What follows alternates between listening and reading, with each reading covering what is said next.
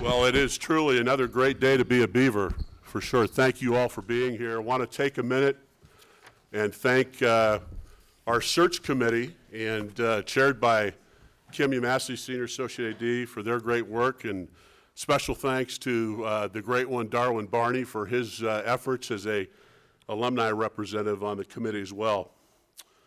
Would also like to thank Pat Casey, who's here, served as my special consultant, and I want to thank him for that and for 25 years of excellent service in building what we have today, Pat. Thank you very much.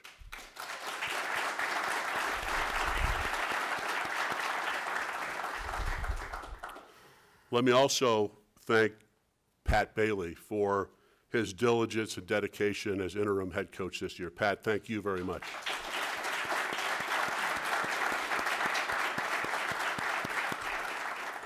So if you've been around Beaver Nation for a while, you know a guy by the name Mitch Canham as a player. One of the undisputed leaders, captain, an All-American on the 2006-2007 national championship teams here. What you may not know about Mitch Canham is the manager, the coach, the leader, who has had a meteoric rise with the Mariners organization. One of the front office executives there told me that he is the talk of the entire organization. He's in a position that others are 10 years older in the same position, and he has been outstanding ever since. Another source suggested that when he walked in to see Mitch in the program, he walked into a clubhouse that had the best culture of any clubhouse he'd ever seen. His players have exceeded their expectations. Mitch is a leader that connects with his student athletes. Mitch is a leader that understands the development of a student is not just about the talent and the skill, but about the whole person. We are indeed in a position for a bright future here with our baseball program, and I am absolutely delighted to introduce you to our new head baseball coach, Mitch Canham.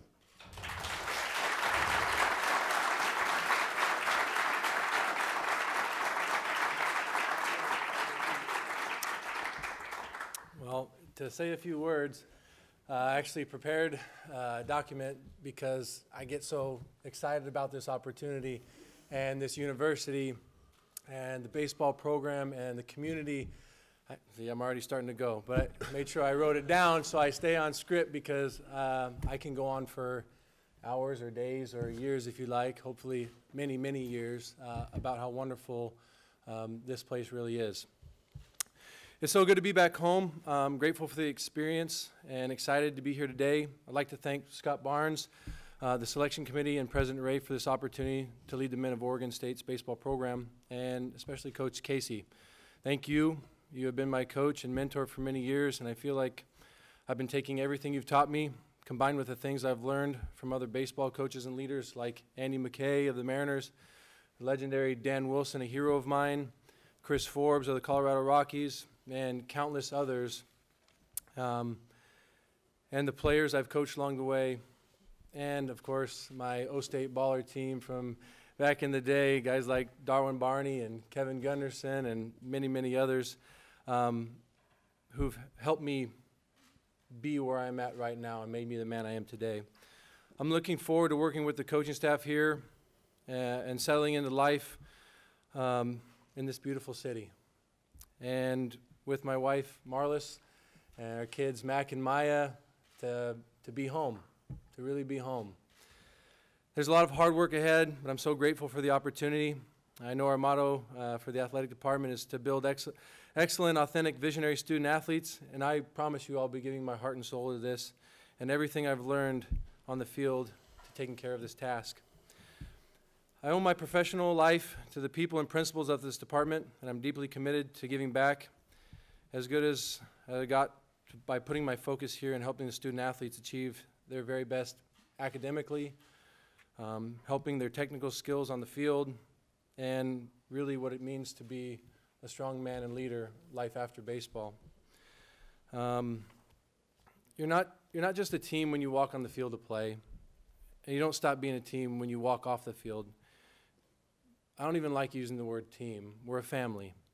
And it's a 24/7 kind of thing. It's a 24/7 opportunity that we get to take care of our family, challenge ourselves, learn by our mistakes, and always strive to compete against ourselves to become a better player, a better student, and a better human being. Through Coach Casey's example, I learned what it takes: dedication, sacrifice, and commitment to becoming an everyday champion. I look forward to this amazing opportunity to mold a team of young student athletes into exceptional human beings and send them out into our community and the world. My passion for this program is second to none, and I've lived for the Orange and Black since I attended OSU. My wife Marlis and I believe this is where our family belongs, and we will help continue the tradition of excellence both on and off the field while advancing the positive influence of Beaver Nation. Thank you for having me. Questions?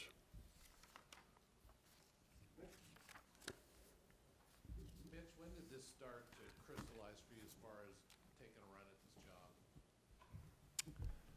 When I stepped on campus in the fall of 2002.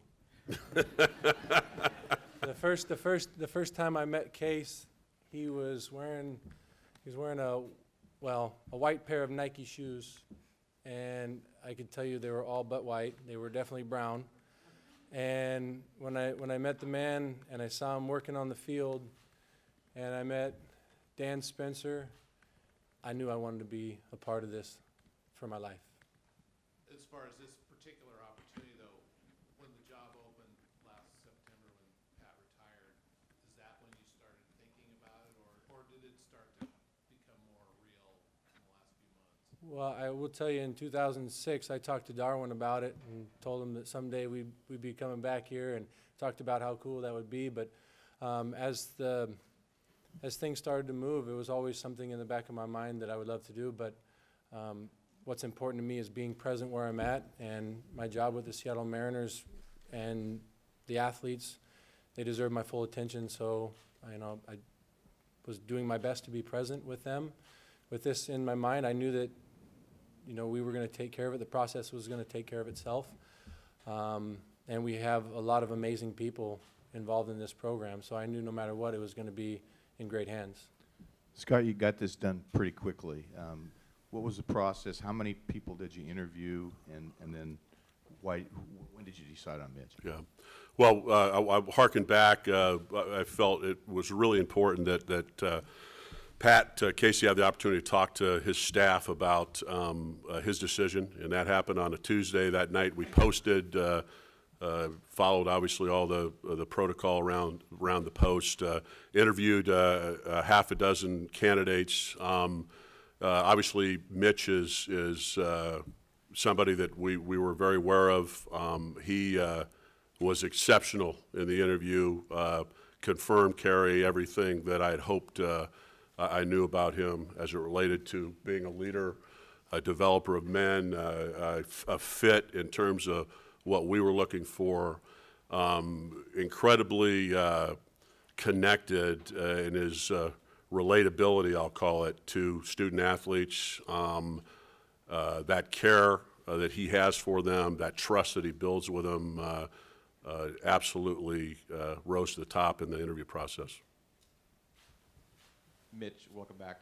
When can we expect the new rendition, the new lyrics for Oregon State Ballers? It's only a matter of time, right? Well, actually, surprised me. My best friend since 5th grade, Ryan, who is actually the one who deserves all the credit for creating those songs. He was excited. He said, "Hey, anytime you need that next song coming out, let me know and we'll get on it right away." But those are good times. What did those teams, though, mean to you, and obviously life-changing events, 06, 07? I mean, when you had your pro debut down in Eugene, it was like rock star kind of status for so many of you guys that turned pro and just went on bigger and better things. What kind of a special run was that for you?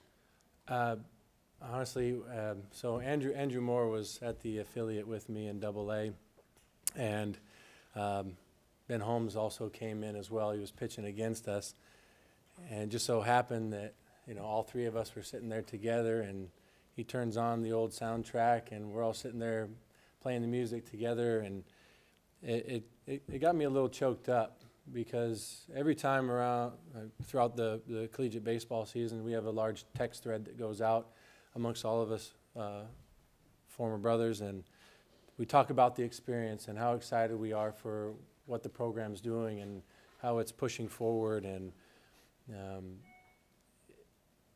I can't be more grateful for the people that I got to stand next to in the locker room and on the field, like true men, and staying connected with each of them, watching them how they're leading their communities now. I mean, this program's done tremendous things to change the lives of student athletes. And the cool thing, yeah, we won a few national championships and we played great baseball.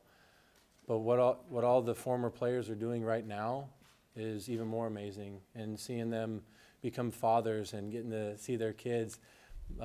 Just the other day, you know, you see a picture of Joey Wong and his little one, or you know, Jinx and his little one, and Gippy's out fishing with his and pulling in a big one. And, you know, that's the truly amazing part, is the relationships that we built here. And I see it every year, watching these guys come through the program and how much they take pride in it and how they bond together. It's so different than anywhere else. And we look to continue that and excel even more at it.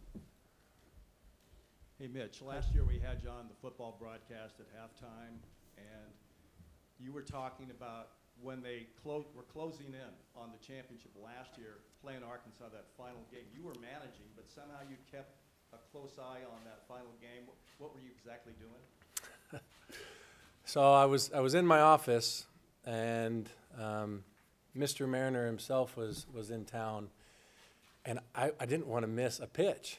And so I got there early, got all my stuff done, and I'm locked in on the game.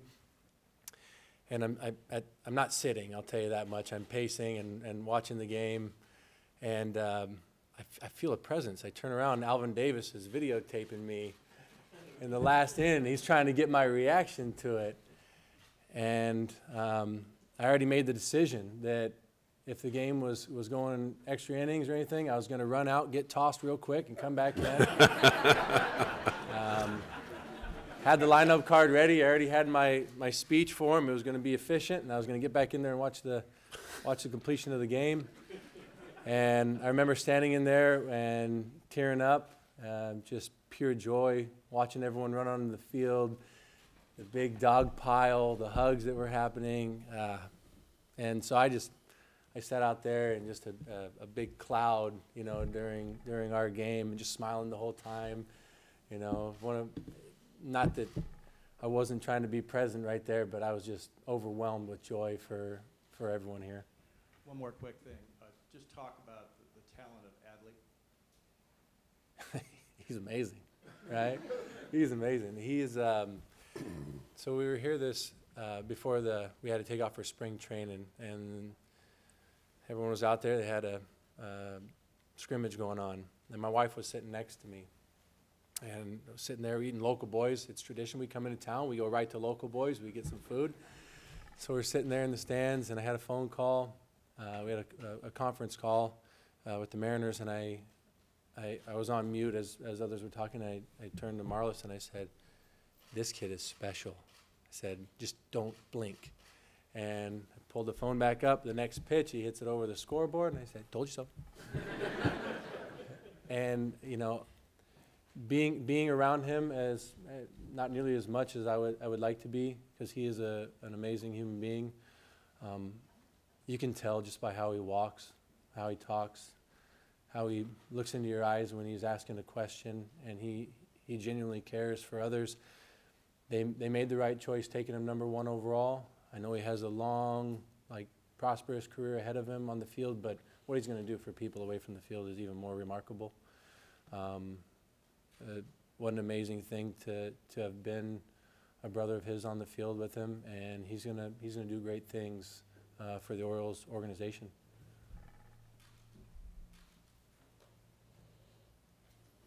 Mitch, you were on the fast track to being a major league manager. What made this job so hard to pass up that you had to go after? This is the only job I've ever really dreamt of. So when I was fortunate enough to interview with the Mariners, I got to sit down and share my beliefs. Andy McKay brought me in, and everything that I told him I care about being selfless. I care about our process day in and day out. I care about doing the right thing, and I love to have fun. And that's exactly where it aligned with. I said, I'm all in on this job. I was born and raised in the Northwest. This is home. I'm never going to leave it, except if I get one call. And there's only one other job in the world that means more to me, and that's this one. And I've made a million great relationships. I love those guys, and tomorrow I'm going to head back and say my goodbyes. And I'll tell you this much, those guys, it's not unusual to let them. I let them know, hey, I'm going to be gone for a day. I have an opportunity that I'm going to go seek. And instantly they circled around me and prayed on me, and it's awesome to see that family can be created wherever you're at, to be able to embrace your grass, as we call it, or be where your feet are, and do those kind of things. And pro baseball is amazing. Right out the get-go in 2016, I'm getting guys that are coming right out of college from all over the country, LSU, Pitt, Oklahoma, Oklahoma State, University of Washington, Braden Bishop, who made his debut this year. And they're people. And you show them that you care, and you go to work each and every day. You take care of what's happening in the clubhouse. And all the guys that have been around me know that I care about what they do off the field, because that directly relates to what they do on the field. And we put a lot of emphasis on that, developing ourselves as human beings and as players. And sometimes people look at me and say, you're such a college-type coach. I was like, yeah, that's where we get really good, right? Why is it any different? And it's not. And the Mariners organization is phenomenal. The people that we have there are really doing great things. They're smart. They're asking questions. They're holding each other accountable. They care about people. It has been truly remarkable getting the opportunity to work with them and to develop in that atmosphere. And I don't have no regrets on taking off from there. They've been very supportive. They know where my passion is, and since I connected with them, they've been on board full-heartedly. Anything we can do, let us know, and that just says to the type of people that they are. You have seems like some tough decisions ahead with the coaching staff. What will be the approach in figuring out who you want? You had a couple of guys on the previous staff that were legitimate contenders for the job. Yes. How do you handle that? Amazing men, all of them, and not just amazing men as people, but also with their skill set. Phenomenal coaches, right? And not only that, they're family. So the conversations have to go. I mean, it just happened yesterday, and just getting to see everyone's face finally. I'm excited to sit down and talk with each coach. Had a chance to talk with Nate, had a chance to talk with Bales, and great things. We're all in a good place, and we're gonna continue to have the conversations and see how we can make this thing work.